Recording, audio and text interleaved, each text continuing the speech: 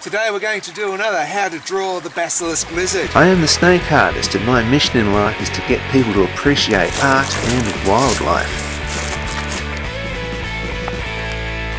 Today we're drawing the basilisk lizard, or the Jesus Christ lizard, but this time we're going to be drawing him running across the surface of the water. Going to start marking up basic shapes. So here I'm starting with an oval. It's going to be the body. Here is sort of a triangular oval, and that's going to be the head. Joining the neck, nice long tail. I'll work out where the legs are. Just putting a couple of brackets there for legs at the moment. And for the arms, I'll thicken those up. But for now, that's the basic shape of a running basilisk lizard. Now to shape this a bit, I'm going to put the eye here. Just a circle. Mouth is going to be there. And a bit of a jaw there, because I've got those funny shaped heads that are sort of a bit bulgy in places.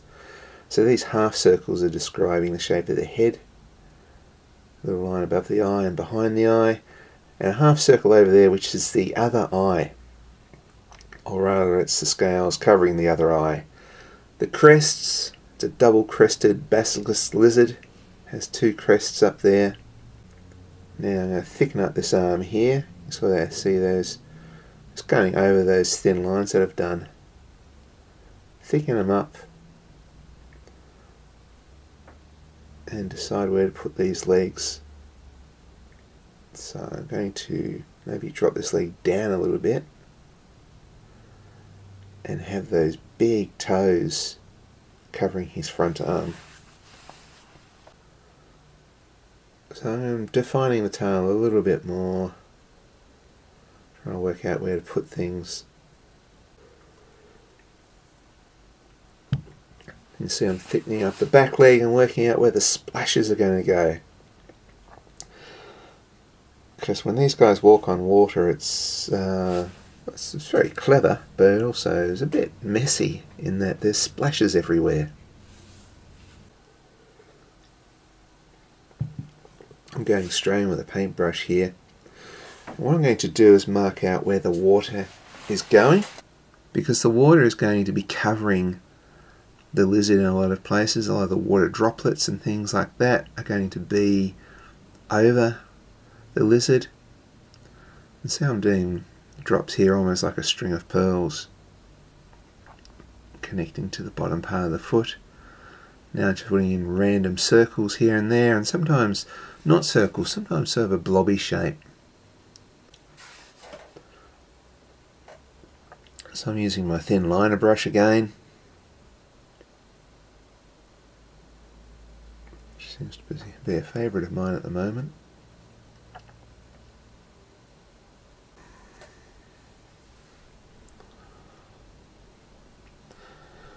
Now I'm going to start marking in the lizard. Of course the liner is great for doing long lines, smooth lines, and that's why I'm using it to do the tail. I'm going to mark in as much as I can with this small liner brush, because it gives the nice free flowing lines. I want those free flowing lines to be in the final product. So because these lines are so bold, they so stand out in the final drawing. It's the usual way I work. I go from thick lines to medium lines to really thin lines. So you can see under the foot there, it looks pretty confusing, but that's just the way it is, because there's water droplets, there's toes flaying out, there's all sorts of things happening there. So I'm just going to fill in some of the details. Marking in the front legs, or the front hands, I'm just sort of pretty much guessing. I'm not being too concerned with accuracy, because it's an all-over picture of a lizard running. It's about as accurate as I can without copying a photo or a dead specimen. I'm just going to pencil in where these crests are going to go. Just a little guideline. So the pencils here are only used as guidelines, it all gets rubbed out later. And now I'm in with the ink pen. A nib pen, which I'd like to tell you where I got this from, but I can't remember. All I can tell you is it works good, and it's very cheap from eBay somewhere. But it's just called a drawing nib. So the ones from Deleter, they look pretty good, which I will be using their fine one here. So if you're looking to get into nibs, Deleter sell them. I think if you was just to do a Google search and just looked up manga drawing supplies, somewhere along the lines you're going to get nibs like this, because the lovely thing about manga is that it has made this stuff popular, and so we can still use these wonderful nibs. Lovely little circles running along the body. Part of the beautiful patterns of this animal. And of course we're going to have some wrinkles or veins. I think they're just wrinkles there, which a lot of dragons and iguanas have. This guy's probably more closely related to iguanas than dragons, even though it looks a bit like a fantasy dragon. Look a bit like a dinosaur too. Damn, I love this lizard. Okay, here I'm going to cross hatch. I am laying down dark tones by putting lines close together, but up here I'm going to be cross hatching, and I'm cross hatching in between the circles. I'm using cross hatching because it's a little bit scale like. The important thing in this illustration is to have lots of very dark darks and lots of light lights. It's always been my problem is to be able to simplify the light bits, because I always wanted to throw more detail in. Great dinosaur-like head. Speaking of dinosaurs, one of my most favourite artists of all time is William Stout. Just Google him, check him out, or just Google William Stout dinosaurs. I love his dinosaur illustrations. They're more simplistic than mine, but much more brilliant. I've always been inspired by William Stout, so he's one of my all-time favourite artists. So yeah, go Google that name there. Brilliant, brilliant guy. So more cross-hatching. Looks a bit of a mess at the moment. We're going to fix all that up, because what we've got here, you've got highlights, you've got your dark tones, you haven't got anything in between to blend them, so once we blend the in-between bits, it's going to look better.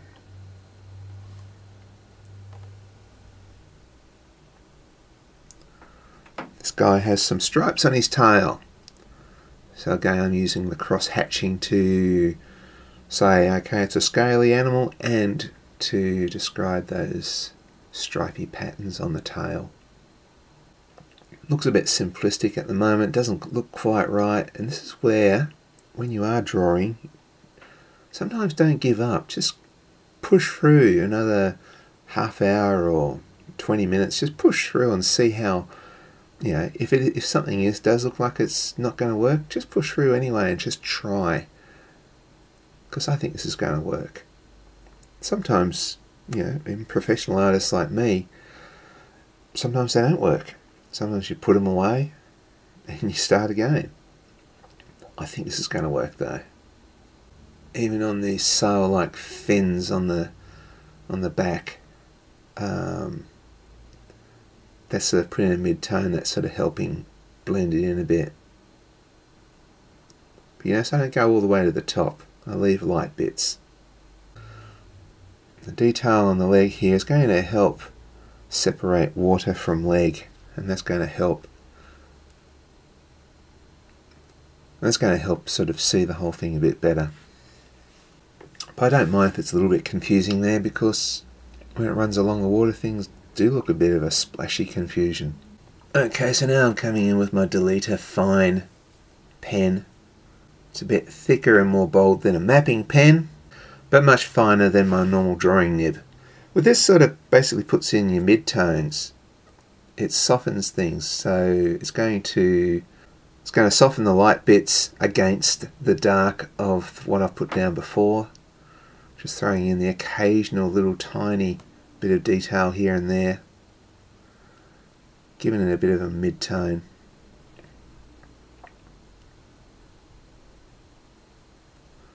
I do love my details, and I've got to be very careful not to put too many in. But also I have to put in enough details that I enjoy it, so I want to come back and do more. putting a sort of a bit of a crescent shape in all the droplets of water to make them look like water. And the occasional tiny little circle, which I do like to shove on lots of things. I do love sticking like a little oval or a little circle in the blank detail sometimes. Speeding up a few bits so things don't get too boring. If you are actually following along, you can actually just pause these bits and sort of catch up. And if you're just watching it for the sake of entertainment, maybe pick up a few handy hints. You're probably grateful for me speeding up bits.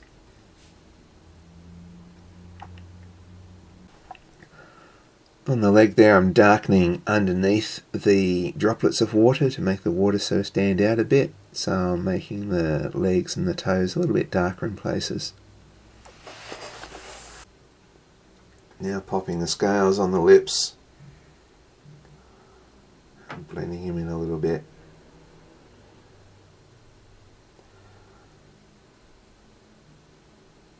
I also darkened under her chin a bit to give it a bit more weight there. And just drawing a few little scales here.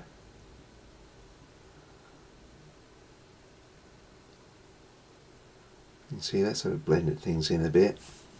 Let's get rid of these white bits and replace them with scales. It's blending into the darker bits a bit better.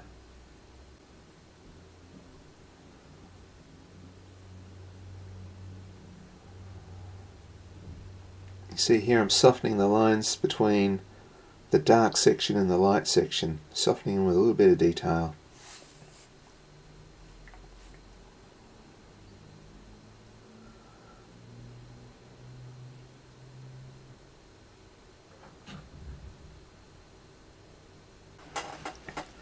I'm using a fine nib now just to put some water effects in the background. Bits that are not that important, because we don't want to take away from the main action that's happening. And just shading in a little bit of a wave there, like a mini wave. Now the next trick is to rub out all the pencil lines, scan it, and here it is, the finished drawing. And that was how to draw the basilisk lizard.